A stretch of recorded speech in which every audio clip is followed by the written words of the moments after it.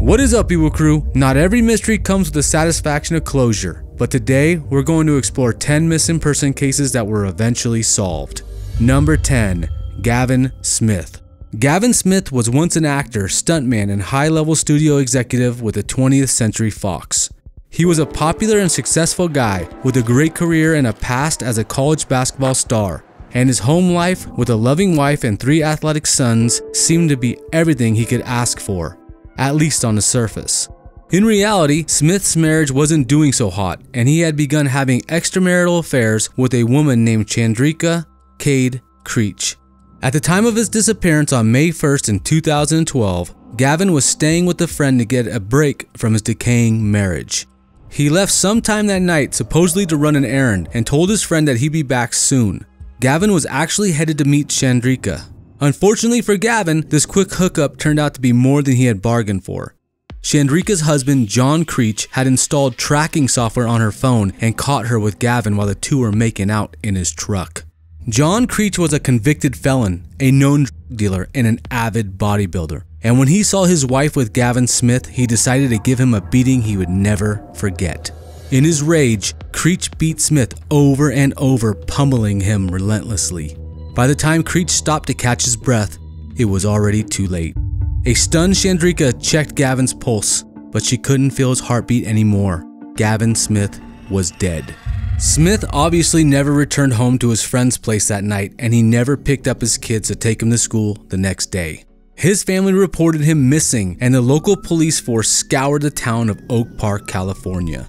For nearly 6 months, they held out hope that Gavin would be found. When Gavin and Chandrika's affair came to light, she was questioned but revealed nothing helpful. It was enough, however, to make Gavin's family suspicious of John Creech. Gavin's sons, convinced that Creech was holding their father hostage, actually went to his house to beg for their dad's life.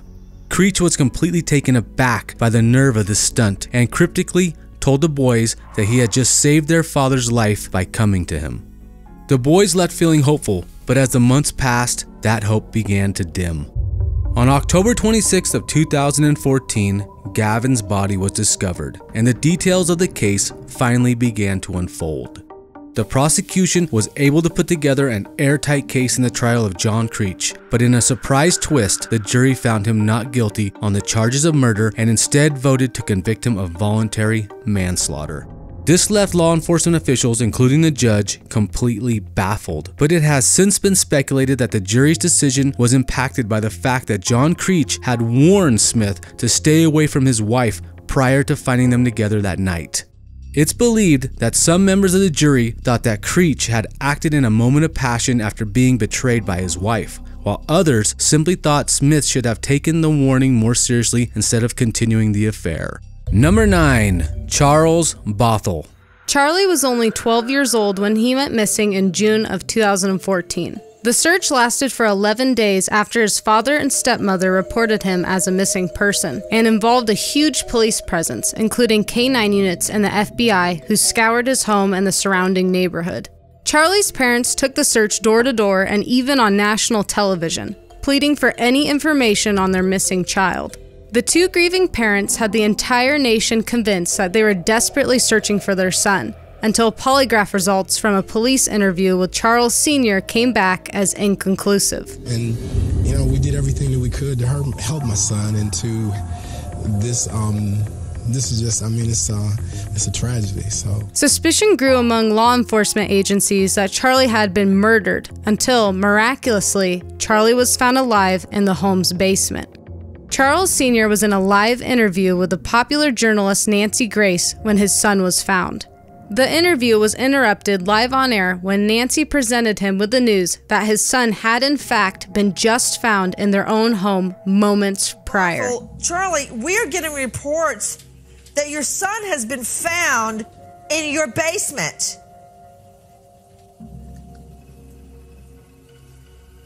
Sir? Mr. Bothell, are you... What? Charles Sr. appeared to be shocked as he faced the nation, but suspicions were only growing. Police found evidence that Charlie had been severely by his father and stepmother, and that they had staged his disappearance, keeping him in the basement. Among other things, it was revealed that they had forced their 12-year-old son to perform grueling workouts, which they timed. He was also homeschooled, so there had been no escape from the heartbreaking conditions he faced at home. After he was found, Charlie was removed from the home and sent to live with relatives. Charles Sr. and his wife later pled guilty. The case had heads spinning among the police, the media, and concerned onlookers across the country. But in the end, everyone was just glad that Charlie was alive and that he had finally been able to escape his cruel upbringing. Number 8. Cullen Finnerty. Cullen Finnerty was a quarterback for the Baltimore Ravens and later the Denver Broncos. Following a decade-long career in football for which he had received many awards, Finnerty decided to settle down near his hometown of Brighton, Michigan with his wife and 2 young children. He got a job at an energy solutions company and prioritized spending time with his family. On Memorial Day weekend of 2013, Finnerty went on a fishing trip to the Baldwin River, about an hour from his home. Finnerty, along with his brother-in-law and father-in-law, had already set up their campsite when Finnerty decided to go on a short trip on the river in a small fishing boat. According to the plan, he was supposed to meet back up with his in-laws a little while later, but he never showed up. Before his disappearance, Cullen Finnerty had been acting very strangely. He hadn't been sleeping well and had started to become noticeably paranoid. Some of this has been attributed to the fact that he had suffered many injuries over his football career and had been taking heavy painkillers to help him deal with the pain. In the moments before his disappearance, Finnerty made panic phone calls to both his wife and his brother-in-law.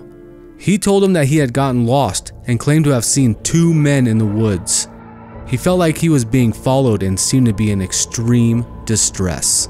Finnerty's body was found 2 days after his disappearance, about a mile away from where his in-laws had parted ways with him at the river. His fans, family, and the community were all devastated, having held out hope that he was still alive. An autopsy revealed that Finnerty had died of pneumonia after inhaling his own vomit. It was also discovered that Finnerty had developed a degenerative brain condition, which, in combination with his medications he was taking, had caused him to become disoriented and experience hallucinations. It was this terrible combination that was believed to have caused his strange behavior and subsequent death. Number 7. Mark Sanford. Mark Sanford served as a governor of South Carolina from 2003 to 2011. In June of 2009, in the middle of his second term as governor, the entire nation was shocked to find out that he had suddenly disappeared without a trace. News teams had tried to get in contact with the governor, but they started getting vague responses from his office's representatives. Their answers about the governor's whereabouts were vague and inconsistent, but it became clear that no one had seen the governor in several days.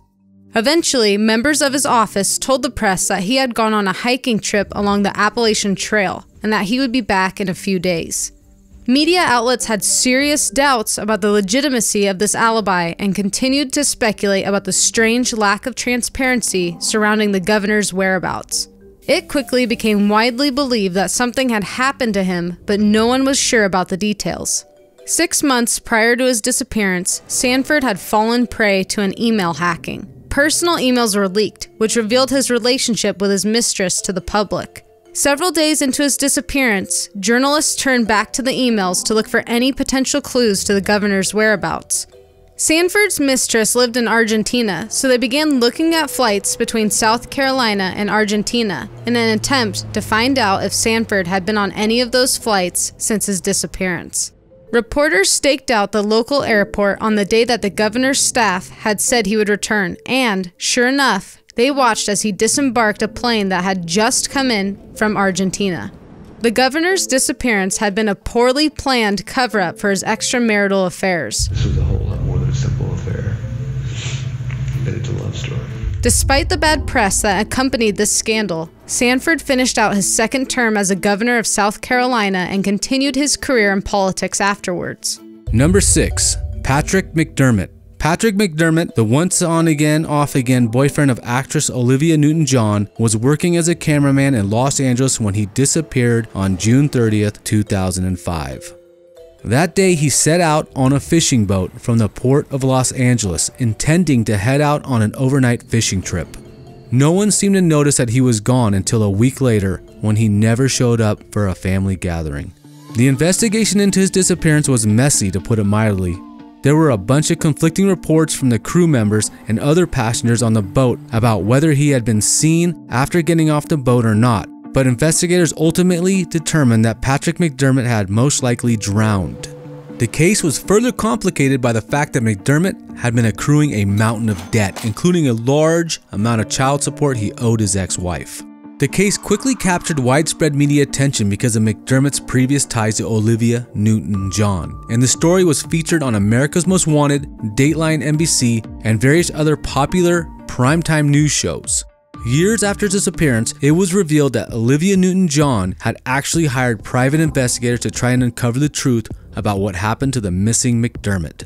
Even though the police had officially closed the case and declared McDermott as having died by drowning, there were many reports that he had been located in 2009, alive and well in Mexico. Officially, McDermott is still considered to be dead, but the results of various private investigations into the case led many to believe that he faked his own death so that he could escape the country, leaving his debts behind. Olivia Newton-John herself has commented on the situation, saying that she doesn't think anyone will ever know what happened for sure. Number 5. Amanda Eller. Amanda was a yoga instructor and physical therapist who went hiking on the Hawaiian island of Maui in 2019. Her trip was supposed to be short, only 3 miles, but the location was surrounded by a forest so dense that locals had to carry machetes to clear vegetation when they passed through. Amanda stepped off the path for a break but got confused on her way back. She had left her cell phone in her car, and with no way to call for help, she was forced to keep walking further and further and hope that she would eventually find her way back to her vehicle. Meanwhile, Eller's family had started to get extremely worried. They reported her missing when she failed to come home after her hike, and they were able to organize a search party that eventually found her car on the side of the road, with all of her things still inside. Suspicion grew that Amanda might have been attacked or abducted, and her family put together a $50,000 reward for any information on her disappearance. Amanda, who had somehow managed to survive for 17 days in the wilderness, was starved and dehydrated. She had fallen more than 20 feet off a cliff and broken her leg, but she just kept going. Finally, by some miracle, she was able to flag down a passing helicopter. In a strange coincidence, she was rescued on the same day that her family announced the reward money in a desperate attempt to find any possible leads. She was rescued as soon as the 2 men in the helicopter caught sight of her and was able to reunite with her family and make a full recovery. And you guys showed up hard. This is true aloha. And I've lived here for 4 years and I've never experienced anything like this. Number 4. Azaria Chamberlain. In August of 1980, Lindy and Michael Chamberlain took their 2-month-old baby camping at a popular spot in northern Australia. During the night, a dingo, which is a type of Australian wild dog that's similar to a coyote, broke into the couple's tent and grabbed the baby in its mouth before retreating into the surrounding wilderness. The traumatized couple reported the event to the police, who didn't take them seriously at all. The Australian media, however, latched onto the story, popularizing the phrase, "a dingo ate my baby," in reference to the case. No one wanted to believe that the wildly common dingoes were capable of stealing a baby, instead believing that the baby was missing and that Lindy and Michael were involved. Lindy Chamberlain was tried and convicted of murdering her daughter and served over 3 years in prison as the world mocked her. After the trial, everyone was convinced that she had murdered her baby and invented the dingo to cover up her cruel actions. Lindy was finally set free after a hiker fell to his death in the same area where her daughter had been taken and led investigators to a startling discovery. While police were searching for his body, they found Azaria's jacket in a dingo lair. Lindy and Michael had been telling the truth. An innocent mother had been sentenced. While it wouldn't bring their daughter back or make up for everything Lindy had been forced to endure, the couple did receive an apology from the Australian government, as well as a settlement check for over $1.3 million. The case forced Australian media and police teams alike to reevaluate the way they handled investigations and is still one of the most well-known missing person cases in the country's history. Number 3. Timothy White. On February 13th, 1980, 5-year-old Timmy was playing in his parents' front yard in the small California town of Ukiah when he vanished without a trace. His parents were devastated, but a few weeks later, their son was found thanks to the help of another kidnapping victim, 14-year-old Steven Stainer. After his return, police discovered that Timmy had been kidnapped by a man named Kenneth Parnell. Parnell had abducted other children as well, including Stainer. Steven had been abducted when he was 7 years old and had been held prisoner for 7 years before Timmy was also taken. Steven had accepted his fate over the years, but when he saw that the same thing was happening to little Timmy, he was inspired to save them both from their captor's cruelty. A few weeks after Timmy was abducted, Steven was able to escape with a small child while Parnell was at work. He walked with Timmy for miles until they were able to hitch a ride with a truck driver who was passing through the area on a delivery. Steven was trying to get Timmy home, but Timmy, being only 5 years old, couldn't remember where he lived. Luckily, they were able to find the police station after the truck driver dropped them off in town, and the two were finally able to go home. Good morning, Stephen and Mr. and Mrs. Stainer. And Stephen, how does it feel to be home? Feels great. Did you remember your parents well? They didn't change that much. I recognized them when I got out of the car. What about your brothers and sisters? They changed a lot. I never recognized either one of them. Their captor was sentenced to prison, and Timmy and Steven stayed in contact for years afterward. When Steven died in 1989 after a motorcycle accident, Timmy, who was a teenager by then, proudly served as a pallbearer. He carried Steven's casket to his final resting place and said goodbye to the boy who had saved his life. Number 2. Lawrence Joseph Bader. Back in 1957, Larry Bader was your average everyday American guy from Akron, Ohio. He was married with 3 children, and his wife, Mary Lou Knapp, was pregnant with their 4th baby. Larry worked as a salesman for Reynolds Metal Corporation, which is still a household name today because of their famous tinfoil wrap. One day, Larry decided to go on a fishing trip to get some much-needed rest and relaxation before the birth of his newest child. He rented a boat, kissed his wife goodbye, and set out for Lake Erie. Larry was supposed to be gone fishing for a couple of days, but that night there was a huge storm in the area. His boat, which had sustained some minor damages, was found the next day, but Larry was nowhere to be seen. Years passed and he was pronounced dead. Larry's story goes much deeper than that though, because 4 days after his disappearance, a man named Fritz Johnson began making a name for himself in Omaha, Nebraska. Fritz was part of a publicity stunt to raise money for children with polio by sitting atop a flagpole for a whole month. The move made Fritz wildly popular with the locals. He ended up working as a bartender, radio announcer, and television sports director in the local area over the following years. He was known for his flamboyant extravagance and quickly became a local celebrity. Fritz finally decided to settle down in 1961 when he married a woman named Nancy Zimmer.